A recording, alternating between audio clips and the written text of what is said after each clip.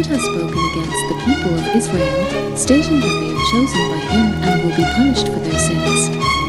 The Lord warns that they will be retaliated against their actions, as a lion roars in the thicket for their prey, a bird swoops to a trap without bait, and disasters are not caused by the Lord.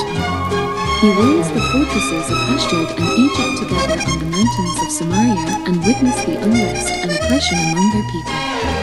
The Lord warns that they will be overrun by an enemy, and they will be rescued with only bed and fabric. The Lord also warns that the descendants of Jacob will be testified against.